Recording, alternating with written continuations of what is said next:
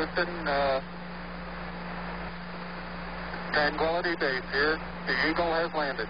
Roger, Tranquility. We copy you on the ground. You got a bunch of guys about to turn blue. We're breathing again. Thanks a lot. As NASA and the U.S. commemorate the 50th anniversary of the historic Apollo 11 moon landing, the space agency is focused firmly on the future.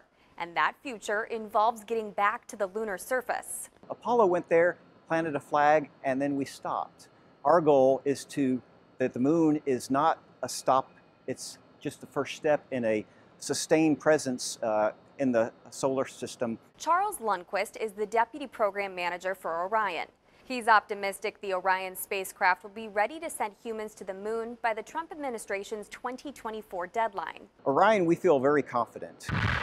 We've had 3 flight tests already. We've demonstrated the abort capability, both in a pad abort and an ascent abort.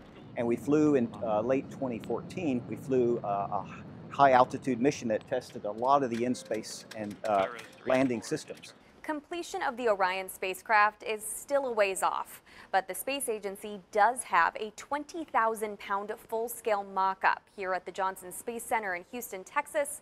It's already using for training purposes. Lundquist noted it's not a coincidence that the spacecraft closely resembles the shape of the Columbia module used in the Apollo 11 mission. Physics hasn't changed in 50 years. The physics of a re-entry into the Earth's atmosphere would dictate a capsule shape, but I assure you that on the inside, it's completely redesigned.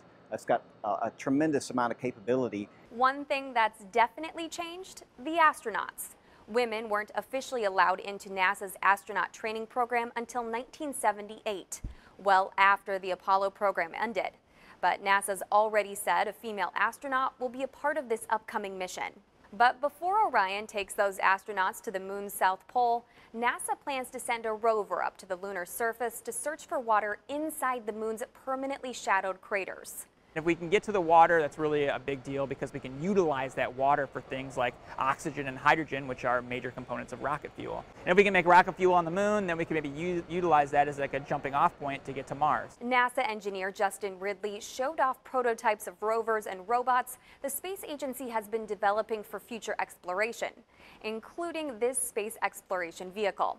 NASA hopes that one day astronauts will be able to live and drive around in it for weeks at a time while on the lunar surface, a kind of space RV. The astronauts are in here just like we are, 2 astronauts for about 2 weeks at a time. One of the things that we did in the Apollo time frame is we never let the astronauts drive further than they could walk back. So if that moon buggy broke down and they're miles away, they're in real trouble.